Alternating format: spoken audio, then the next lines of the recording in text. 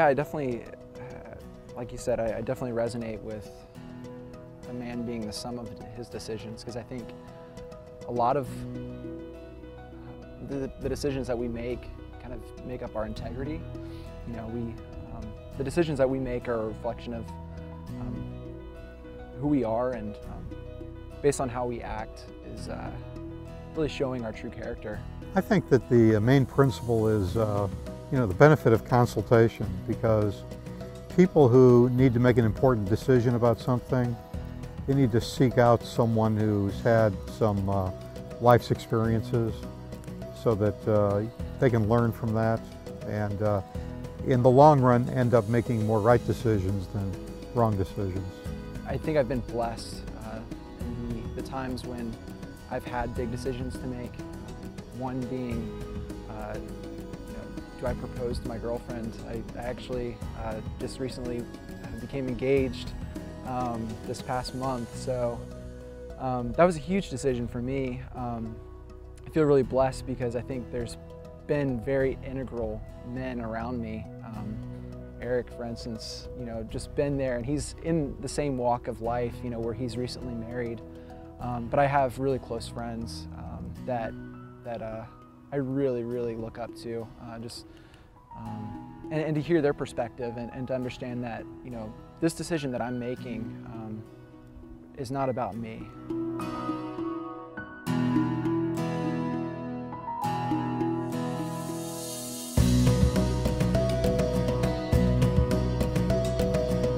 Good morning, men. So what I'd like to do first this morning is show you something new that's going on that can help you in your walk with Jesus as a disciple and in helping other men become disciples too. So we've just updated the Man in the Mirror website, and so if you were to go on the Man in the Mirror, you would see all of this, but go ahead and just leave it at the top, Brian. And the first thing you see is we help men disciple men, 4 ways you can take the next step. Find out how. And so let's click on that, find out how, and that takes you, actually redirects you to disciplemen.org, and where you will see these 4 entry points, if you will. So there are 4 ways that we could get more involved together, from the right to the left, and let me just overview them before you click. You know, our vision is to help every church disciple every man, and no matter where you are in your journey on discipleship, we want to help. So these 4 things you can do: grow as a disciple, make disciples, build a ministry to the men in your church, or help other churches disciple men. So let's just click on grow as a disciple. Let's just say that that would be the place where you wanted to get more involved. You click on that button, and it says, thanks for your desire to grow. You can become blah, blah, blah. And then all of these different things that we can do to help you immediately on the right, get the discipleship blog, use our daily devotional, view this Bible study. Well, you're here, so you don't need that. Something to honor your spouse, the 25th anniversary edition of the Man in the Mirror. We got lots of different kinds of emails depending on where you are, and then the search capability. On the left-hand side, though, you can sign up for a series of emails that will just acquaint you with some different things that would be very helpful for you to know to grow as a disciple. Let's go ahead and look at the second button then. And notice at the top right, there's grow, make, build, help. So we'll just click on make. And so the same thing for if you want to make disciples, you know, how you can start a Man in the Mirror Bible study on the right-hand side, and a few other things. And also you can register for some emails. And then let's click on build. And so let's just say that you want to build a ministry to the men in your church. Well, we can show you how to do that. So there's several things that you can get acquainted with right away on the right-hand side, or you can sign up to get a series of emails that would be very helpful on the left-hand side. And then if you want to help other churches build ministries to men, you can click on that, and that's a redirect to areadirectors.org, where you can investigate a full or part-time paid or volunteer career at Man in the Mirror, and there's all the details. So if you're interested, check it out. Hope you like it. So what to do, first of all, welcome to our visitors this morning. If you're visiting with us for the first time this morning, we're here every Friday except the Friday after Thanksgiving and after Christmas, and we'd love to have you anytime that you are available. But let's go ahead and do a couple shout-outs. The first one goes to Iron Men. Thank you, Brian, by the way. Iron Men, the Trinity Lutheran Church and School in, do I get this right? Paso Roble, California. See, I did Google Translate this morning. So these are 12 men. They've been meeting for 3 months on Sundays at 7:30 in the morning, doing the Bible study with us. Stephen Will Weber, I hope I got that right. Stephen is the leader of that group, so welcome. And then also down in Curacao. I looked that up on Google Translate also. I just can't remember what I heard. But in Willemstad, Curacao, and in the Netherlands, Antilles, these are 9 men. They've actually been meeting for a long time, but they have been reconstituting. And for the last couple months, they're meeting on Thursday nights and Sunday mornings, alternating. And then Richard Maria. I rolled the R, but you know, I don't even know what language you speak down there. There's several different languages, so maybe I got it wrong. So if I did, I'm sorry, Richard. Anyway, we are so honored and grateful to have both of you groups with us, and so I wonder if you men would join me in giving a warm Man in the Mirror welcome to these 2 groups. 1, 2, 3, hoorah! Okay, welcome. Glad to have you guys with us. All right, so the series is The Man in the Mirror. We're moving now into a new section. The first message is entitled Decisions, How to Make the Right Choice. And so over the course of a year, we only make 2 or 3 really major decisions, most of us, if that many. How many of you get the weekly reminder email about the Bible study? How many of you don't get it? So if you're interested in getting that, let's just give me your business card or something with your address on it, your email address, and we'll send that to you.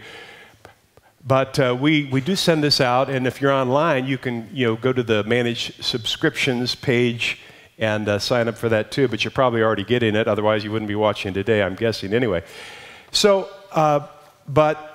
This is where I really kind of introduce the topic of the day and try to create a little gravity for it. And that's what I said in the opening line. Most of us will only make a handful of truly major decisions in the course of a year.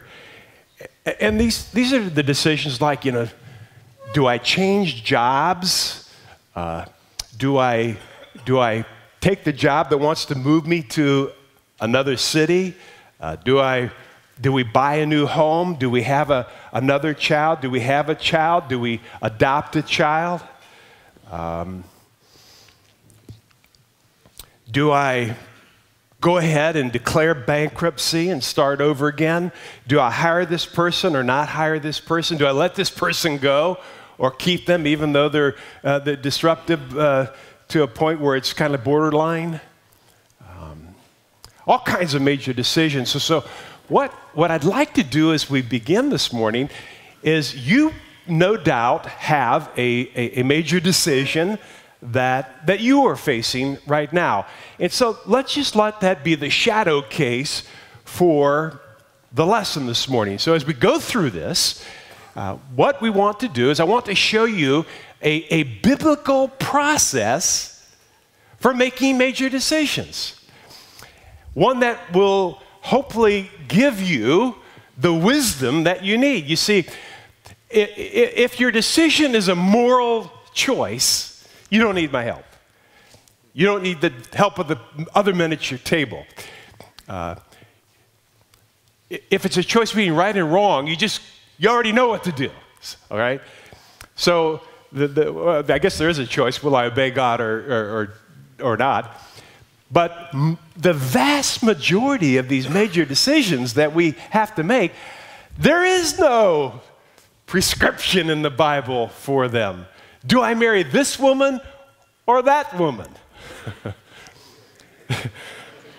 You're not going to get the Bible saying, I told you so.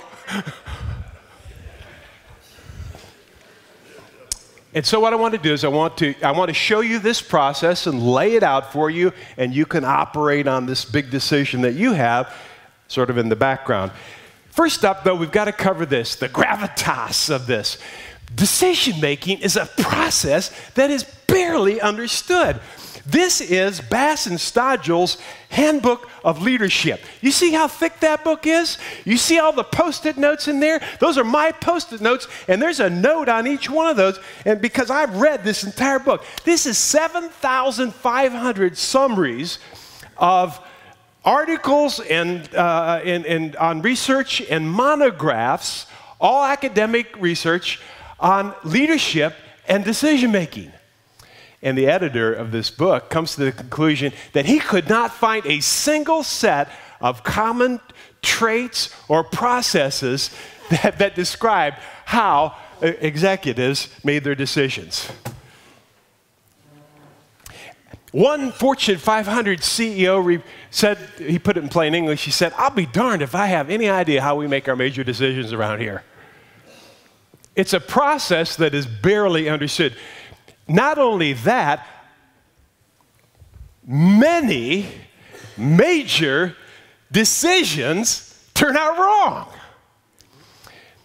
So Peter Drucker, in an article that he wrote for, I forget, it's in the Man in the Mirror book, but I think it was the Harvard Business Review, somebody like it.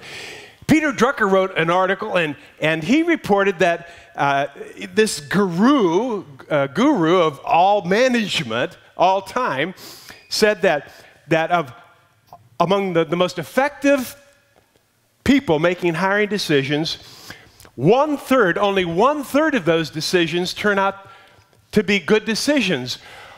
1/3 turned out to be mediocre at best, and 1/3 of them are outright failures. And in my PhD studies in organizational change, I discovered that 2/3 of all organizational change initiatives, whether it's Six Sigma or some kind of quality improvement program or whatever it is, doesn't make any difference what kind of program. 2/3 of all organizational change initiatives fail outright. And that's without regard to whether they're public, private, profit, nonprofit. It's almost like an iron law. So with this, there is this staggering amount of evidence that most of the major decisions you're going to make are going to be wrong. Some of you right now are thinking about your wife.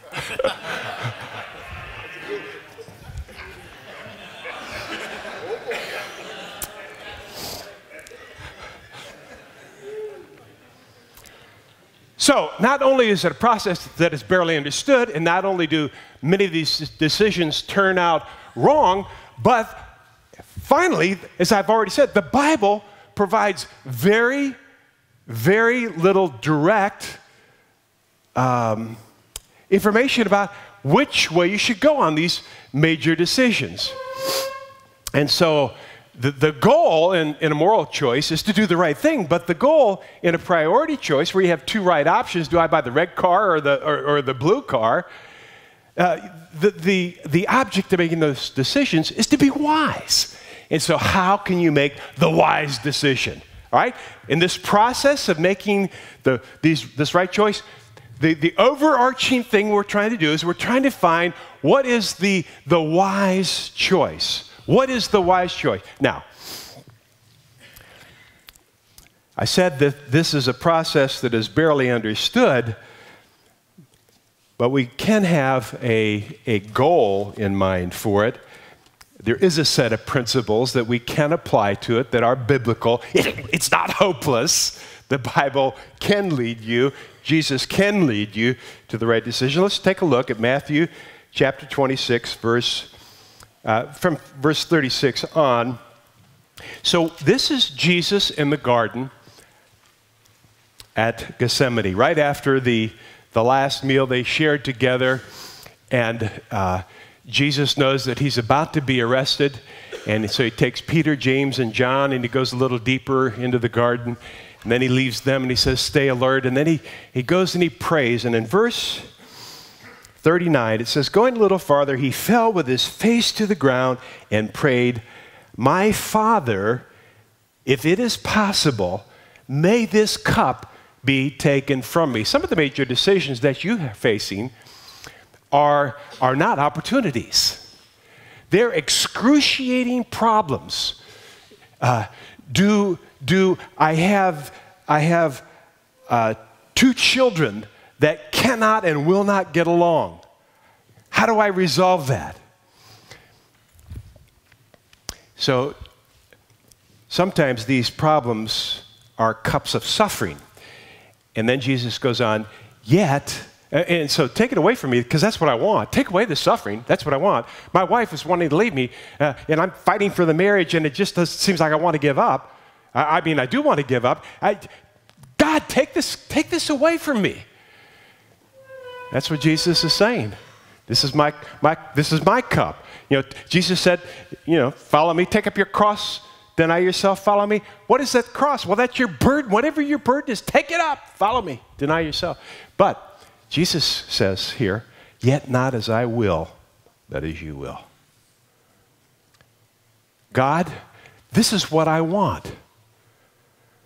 But even more than what I want what you want. This is the Uber principle in decision making, in wise decision making. It's to be able to say that, okay, God, you know, you have my wife. We've been trying for 8 years to have children. 8 years we've been trying to have children. Lord, we long to have children. Yet, as much as we want to have children, Lord, even more than that, we want what you want. All right? So that's the Uber principle here in decision making. And notice what happens. This is a big deal, because it says in verse 42, he went away a second time and he prayed, "My Father, if it is not possible for this cup to be taken away unless I drink it, may your will be done." My ways are higher than your ways, and my thoughts are higher than your thoughts. And then it says in verse 44, so he left them and went away once more a third time and prayed the third time, saying the same thing. Yet not what I want, but what you want. Not my will, but your will. And that's the big idea today. The goal is always to bring my will into alignment with God's will. That's the big idea. The goal in making a wise decision, making the right decision, is always to bring my will. Oh, man, and do I have a will? Now, I mean, some of you are wusses. You know, you don't have a will, okay? You're just kind of, you know, meandering along. I'm just joking with you. But some of us have strong ideas and convictions about what's right and what we want to do and what we think, how we want to leave the world a better place. What we want to accomplish, our desires, our ambitions. Guess what? Whatever your will is, you can be almost certain it is not God's will. You've heard me say this. The one sentence that I use to best describe my life, it is my theme sentence. Because God is good, my life has not turned out like I planned.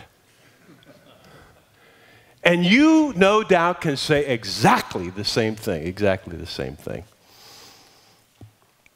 Notice three times he talks about bringing his will. Jesus says 3 times he talks about bringing his will into alignment with God's will. That should not go unnoticed. Jesus wanted something, but 3 times he asked for his will, but he submitted that what he really wanted more even than that was God's will. All right, so how to not make the wrong decision is the next thing I'd like to talk about. because decision-making is a process that is barely understood, and many major decisions turn out wrong, and the Bible doesn't give a lot of guidance on things that are, on these, it's called the adiaphora, the things that are permissible, okay, that are not necessarily prohibited or commanded by Scripture. Everything else is lawful. And so it's that big group of decisions that we make. Do I take a job in Lakeland? Do I, whatever, do I start my own business? Do I pour my life savings into this new business venture? Do I make that investment? These are not things that are spelled out in Scripture specifically. And so the best insurance to not make the wrong the best insurance for making the right decision is to make sure that you understand how not to make the wrong decision. Are you with me? So this is a risk management deal here, this section. How to not make the wrong decision. Well, there's a scripture for this as well, and it's found in Matthew chapter 4, beginning at verse 1. Let's take a look at that. And as you're turning there, let us remember that this is an important lesson from Jesus. Hebrews 4:15 tells us that we do not have a high priest, Jesus, who is unable to sympathize with our weaknesses. But we have one who has been tempted in every way, just as we have been tempted, and yet was without sin. So he understands what your major decision is, whether it's problem or opportunity. He understands. And he's given us this fantastic principle. Now let's take a look at how to not make the wrong decision. And once again, let's turn to the life of Jesus. So this is the trifold temptation of Jesus. He's out in the wilderness. He's fasting. And Satan comes to him. And the first temptation is that he tempts him to do what? To take some rocks and turn them into bread, something like that, right? And so the first temptation here is to go against the Word of God. Jesus says, do not put the Lord your God to a test. So the first principle of not making the wrong decision is to make sure that you are in conformance with the Word of God. And then secondly, the devil in verse 5 took him to the holy city and said, throw yourself down and the angels will come and rescue you and so forth. And Jesus says, it's also written, don't put the Lord your God to a test. So if the first way to make sure you don't make the wrong decision is make sure you are in conformance with the Word of God. How did I say that in the book? I didn't say it exactly like that. I said it better in the book.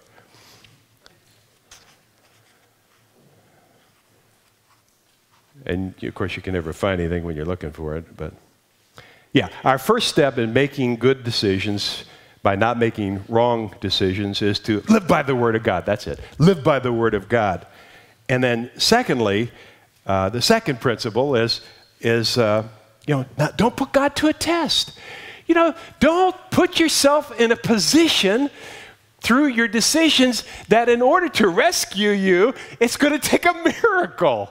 I've done that. We've all done that. But I mean, we get our circumstances so disrupted that there's no way out. I mean, it is going to take a miracle. And that doesn't mean that he won't send the miracle. But if you want to not make the wrong decision, don't put yourself in a position that you're testing God. And then the third way is he tempts him to worship Satan. And that's the temptation we have, is to worship and serve other gods. And the principle there that Jesus gives in Matthew 4:10, away from me, Satan, for it is written, worship the Lord God and serve him only. And so the third principle of effective decision making and is to always worship God and serve Him only in your decisions. So if you don't want to make the wrong decision, the best insurance about it is live by the Word of God.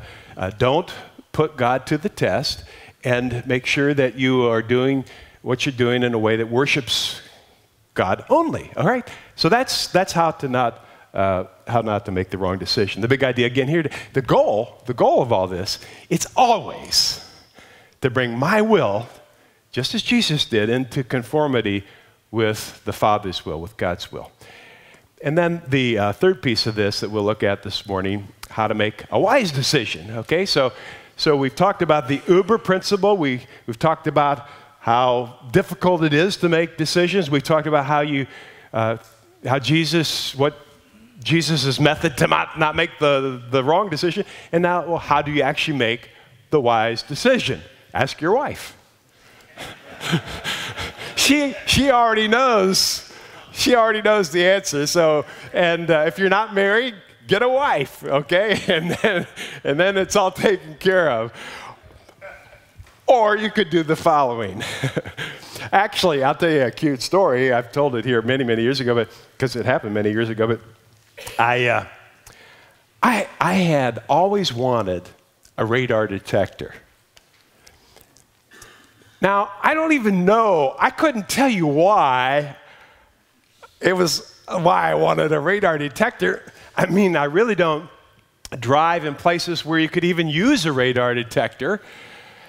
And I've only had just a handful of tickets in my whole life because I usually outrun the cops. So, not that, but I just wanted one, and totally irrational. And I get a magazine, a monthly magazine, and every month it has this radar detector ad on the back cover. Oh, maybe that's why I wanted one, because of the advertising impact. But anyway, with all of that convoluted reasoning, I don't know, maybe I thought that it would be fun to be able to see the cop before he saw me, something like that. Anyway, I bought one. And it came in the mail, and I opened it up, and my wife walks by, and she says, "What's that?" And I tell her, explain, and she said, "Are you out of your stupid mind? You can't have one of those. You're in the ministry, for crying out loud." And I scratched my head. It took me about 15 minutes to figure it out. And so then I was glad it had a 30-day money-back guarantee. And so I packaged it up and sent it back. So, it's not that easy to make a wise decision. All right, so I'm going to give you 7 means of guidance. These are even broader than just decision-making, but I'm going to draw your attention. You don't need to even write these down. You can if you want, but they're also written out for you, because on the table is a copy of an article called How to Make Major Decisions. And I've been writing these, mostly me, some by David Delk and Brett Clemmer, but for a dozen years, these articles, a monthly article on some men's issue. And so you can go to that website I showed you at the beginning, and in the search window, you can search for any conceivable men's topic or issue or leadership issue, and you'll find some hits. But this was the very first article I ever wrote for this series, How to Make Major Decisions. And so I don't think I changed anything. On the inside, on page 2, are these 7 means of guidance, and the first one is the Bible. This is the single most important question on any major decision. Has God already spoken on this issue? Because if He has, then you already know what God's will is. If the big idea is the goal is to bring my will into alignment with God's will, that means if God already has a will and He's written it down, then that settles the issue. Second is prayer. So prayer is the currency of our personal relationship with Jesus. He loves it when we love Him. He loves it when we talk to Him. He loves being in relationship with Him. For Jesus salvation is, among other things, it's a relationship. It's a relationship. It's a reciprocal love relationship. And so lovers talk to each other. People who love each other talk to each other. You know, if I'm not talking to you, that means I don't like you. No, I'm just kidding about that. But, you know, if we are in a relationship and we've, you know, communicate regularly and all of a sudden we're not talking, what do you sense? What do you feel? You miss the person, right? And so prayer is a fantastic way. And then the Holy Spirit, you know, the Holy Spirit lives in each of us. There's several of his roles that are listed here. And, but I love this verse, Romans 8:27. The Spirit intercedes for us in accordance with what? God's will. And what are we trying to do? We're trying to bring our will into alignment with God's will. And so the Holy Spirit helps us do that as a means of guidance. Fourth, conscience. By the way, conscience is fantastic as a green light, not so good, but as a red light, very good. Because your conscience, especially when you already want something really, really, really bad, you will, because of the flesh, we all have the flesh still, you can kid, trick, and fool yourself into believing something even against your conscience. If it's really bad, sometimes it's referred to as like a seared conscience. Some of you have probably heard that term before, maybe all of you. So use conscience as more of a red light. If you get a check, you know, in your spirit, in your, I don't know what other word to use except in your spirit. If you get a check in your spirit about doing something. Yesterday I was at a meeting in Nashville, and we were trying to decide whether or not to add an 11th principle to a list of distinctives. And a couple of us just had a check in the wording. And because it looked really good, but there just was something that wasn't quite right. And then after a couple hours, it was pretty clear what was not right. But it was a good red light, that conscience. And then number 5, circumstances. Hey, look, if you're 5'6", like to work with numbers and don't enjoy being around people, you may not be an MBA star, but you might make a great accountant, you know. So if you if you need a $100,000 mortgage and you've applied for it for the house you really want, but you can only qualify for $75,000 mortgage, guess what? You know God's will. God speaks through circumstances. Money is a hand of providence. It's not the only hand of providence, but money is a hand of providence. God guides us with these financial things. And then counsel, it was mentioned in the opening video, plans fail for lack of counsel, but with many advisors, they succeed. And so just make sure that you are able to have somebody that you can bounce these things off of. Hey, probably more than one, especially with somebody really close to you, because they may have a vested interest in the outcome of the decision that you're about to make. So it's kind of a good idea to make sure you have some independent people around. Getting counsel from a wife is actually an extremely good idea.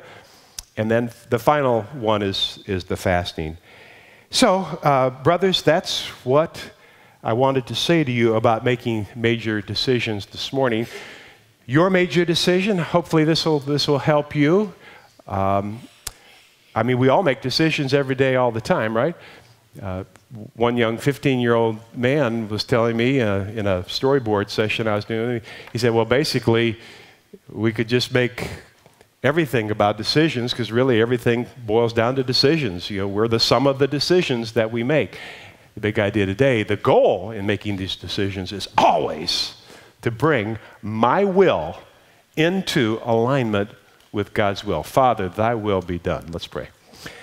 Our dearest Father, thank you for your word. Just Jesus, thank you for laying out how you made your decisions and how you avoided making bad decisions and what your ultimate goal was in making your decisions. And Lord, I thank you on behalf of these men also for giving us these means of guidance by which we can make better decisions and wise decisions. And I just pray for whatever those things are that are troubling these men, my men, your men, that you would you would give them something here today that would encourage them and show them the process by which they can make a decision that would honor and glorify you and be wise for them. In Jesus' name we pray. Amen.